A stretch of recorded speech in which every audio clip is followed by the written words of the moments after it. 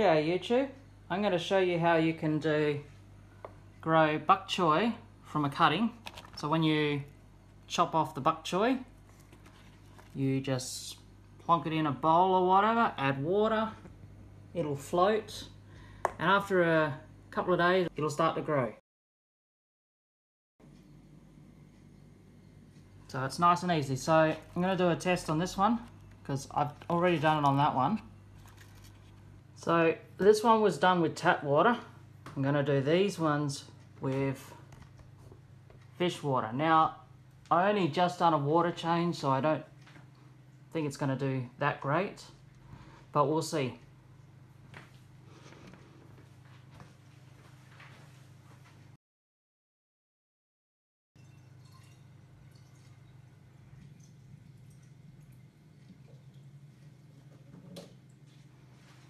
So I mean, it's got a few days,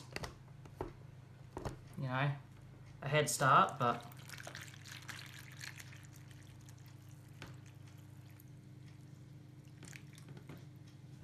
with the fish water, this should grow faster than this. So this one also was just grown, and I don't get that much light. So it doesn't need a lot of light, looks like it. Well, this is the next day, and as you can see,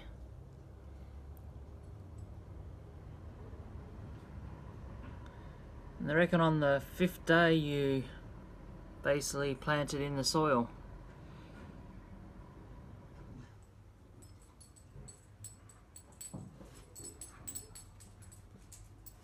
So this is day 2 of this one, and this one I pulled out all around it just to see if I could see any roots or anything. So it must be coming up to 5 days by now, but I wasn't not too sure if you're supposed to pull all the outside around or not, but I wanted to test it on this one.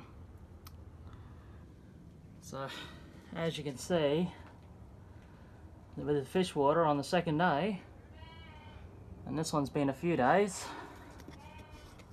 you know, and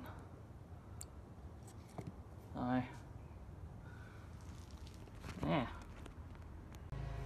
This is day 3 for this one.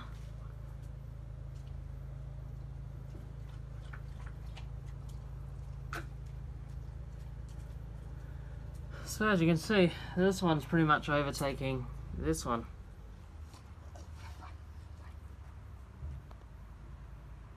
So using fish water is much better. So I cleaned it up.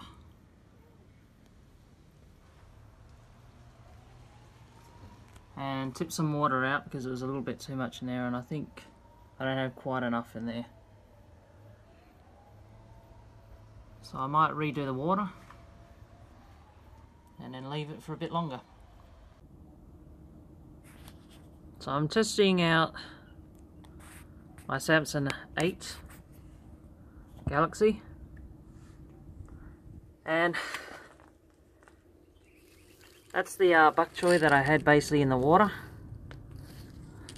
That's one of them. That was my first one.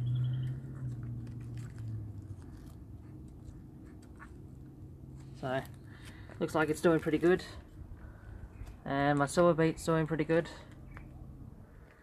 Latest I've been picking basically 2 off of it every time.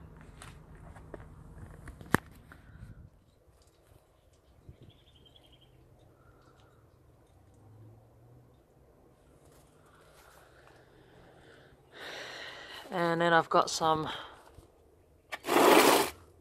another one over here,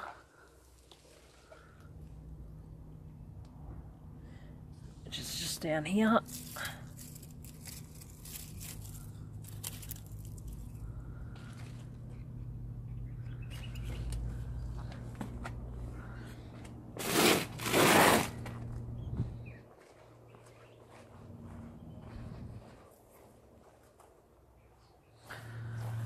And there's the other 2.